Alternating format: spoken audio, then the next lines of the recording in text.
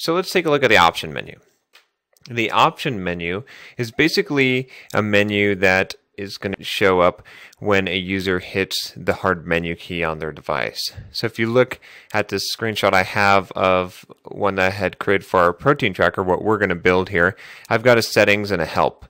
And you can see that this is just the common, what you would expect, the basic operations like in a Windows application where you might have your file edit, your basic stuff that applies to an action or an activity is going to go in this spot here in this menu. If you have more than 6 items in an option menu, it's going to show a more item, which I don't have pictured here, but if you had more than 6, it would only show the 5, and then it would show a button that says more, and you could click that. It's also going to, typically you're going to want to have your settings be here. This is where a user, when they hit menu on your screen, they're going to expect to be able to click settings and go to the settings. That's just the standard behavior that's pretty much expected.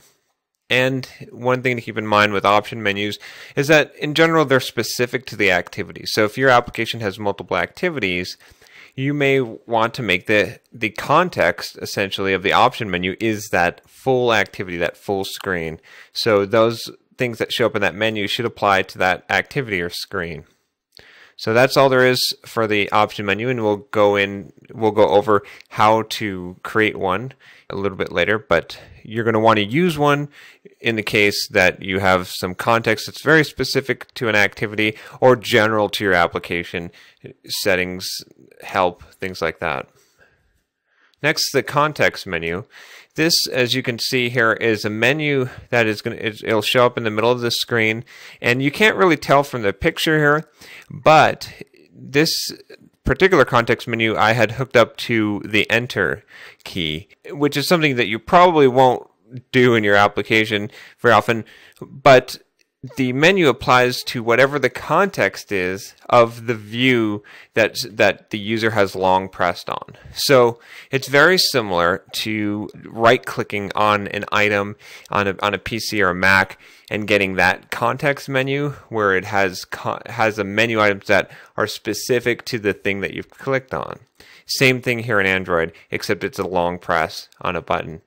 And a good example of this would be if you had a list and you had some items in this list, and you made a context menu so that when the user long holds one of the items on the list, it gives them the option to delete or copy or cut or rename that item.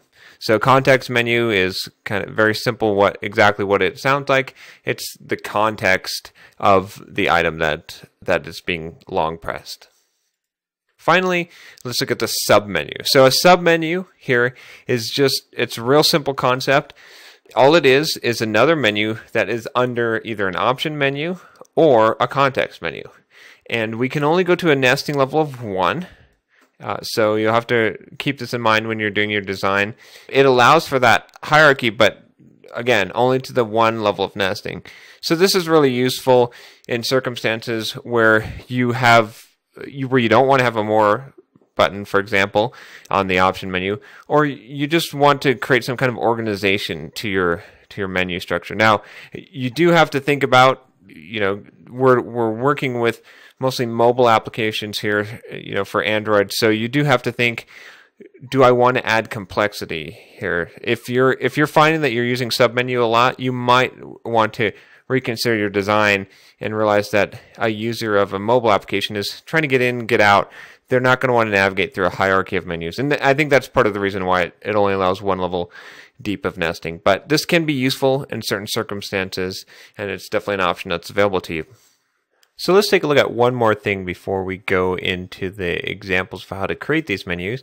Let's look at checkable items. So in Android, menu items can be made checkable. And this doesn't necessarily mean that they're going to have a checkbox. In fact, there's only certain circumstances where they will actually have a checkbox. What this does do is allow you to create essentially a single select or a multi-select for a group of menu items, or a selection for a single menu item. What I mean by that is that if you have your menu items in a group, which I'll show you how to create later, you can basically choose whether or not one of them is selected, which would give you a radio button selection on that menu item, or a multi-select, which would let you have more than one selected. If you have a single menu item, you can choose whether that single menu item by itself is checkable or not.